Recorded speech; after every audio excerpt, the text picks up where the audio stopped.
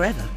Samboja Lestari is a passionate war cry for eco-warriors. In the past, forestry and conservation organization came, but all they did was talk. We needed something to change. We needed real action. The first land purchases provided the Samboja community with money to help improve their lives. We use the money to buy property, which is closer to the main road and my children's school.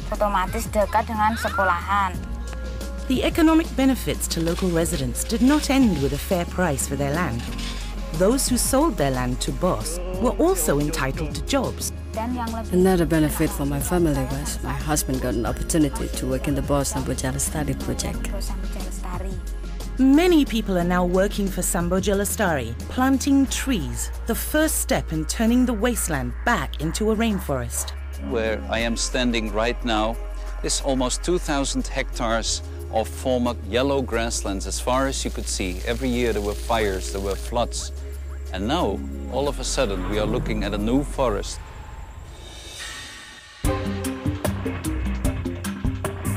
However, this astonishing transformation of grassland into tropical rainforest has not been as simple as planting trees and watching them grow. Years of flooding and fires had depleted the soil of nutrients. Seeds for the thousands of species required were scarce. The new trees were vulnerable, needing constant protection. The first step was to plant pioneer trees. These resilient species provided the shade required by native rainforest trees and other vegetation, which cannot tolerate direct sunlight. With over 2,000 tree species planted, Samboja Lestari has the highest biodiversity of any reforestation project. But this time, survival is decided by nature, not man. Eventually, the native trees will propagate to form a close canopy, creating a cool, humid microclimate typical of a tropical rainforest. This forest attracts many other birds and other animals that themselves will bring in new seeds to this area.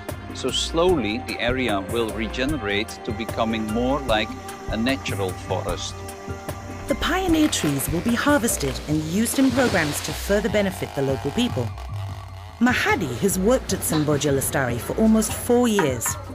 Each day, he and his team select seedlings from over 1,700 varieties of tree species grown in the project's own nursery. Before the day is done, they will have planted over 1,000 trees, representing a wide variety of native Borneo species, including fruit trees, which will support and sustain a higher density of animals than in a naturally occurring rainforest. As a city is more than a collection of buildings, a rainforest is more than a collection of trees. It's a complex system. The nutrition cycle of a tropical rainforest requires thousands of plants and animals interacting in harmony. To promote the rapid development of this cycle, Boss is releasing into Samboja Lestari fauna endemic to the Borneo rainforest. We just released a snake here, a little over 3-meter long python, one of many that we are going to release here. As a predator, this python is an important link in the rainforest food chain. We have to recreate a system with very high species diversity. Albeit not being an original rainforest, it will have all these ecological functions of providing lots of food, many different plants and animals interacting. We are going to release 9 gibbons in an area very nearby here. We are moving another 100 orangutans to Samboja Lestari. The place is really coming to life.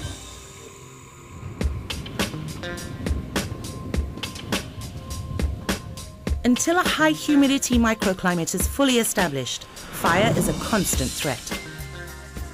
Natural and artificial fire breaks, along with early warning systems using monitoring towers and infrared cameras, provide a high level of protection against the fires that can destroy years of work or even threaten the very existence of Samboja Lestari. Samboja Lestari punya komitmen untuk Samboja Lestari has a commitment. We are planting the trees and protecting the area from fire. We used to have fires every year, and now with our solid team of firefighters, we have proven forest fires can be prevented. Tim kebakaran yang sangat solid dan kompak. Equally important to fire prevention is the ability to monitor the levels of growth and regeneration occurring in the forest. With the help of the Indonesian SAR Vision Group, working in cooperation with BOSS and the ESA, the European Space Agency, a satellite-based monitoring system is being installed, allowing real-time remote imaging of any section of the forest. So we are here in the office of SAR Vision in Samboja, Lestari. And from here, we are monitoring all the forests of Indonesia. So BOSS invested a lot of money in sending all these people abroad to get their PhDs in radar technology that can penetrate clouds, that can monitor forest changes at any time, in order to be able to take the right decisions to protect the orangutans. This advanced imaging technology, which can see a coin lying on a square meter of rainforest floor, will provide detailed monitoring of the regeneration process. This monitoring and data will help develop guidelines for similar rainforest conservation projects elsewhere in Indonesia and potentially anywhere in the world. This is the tool also that we use for the transparency for the people that adopt the square meters here in this area, and for people who are investing in nature conservation.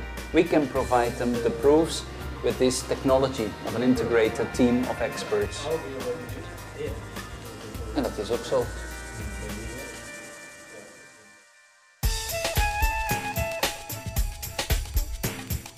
The 2,000-hectare area of Samboja Lestari has been divided into concentric rings or zones, each allocated for a specific purpose. The entire Samboja Lestari compound is surrounded by an area known as the Outer Ring. BOSS has given this area for the exclusive use of local residents. They learn interstitial farming at Samboja Lestari's own forestry school, applying the technique to their own plots of land. By planting vegetables and other useful crops among the native rainforest trees, they promote a stable ecosystem while protecting the vulnerable seedlings during the early growth years. BOSS has planted superior quality sugar palms for the local people. We want to keep the number of jobs stable until the sugar palms in the pieces of land that we are providing to the local people are coming into production. So, from the social component, it gets better and better. Eventually, this sugar palm will be refined to produce ethanol in a replica of the pioneering palm sugar factory built by Dr. Willie Smits in North Sulawesi.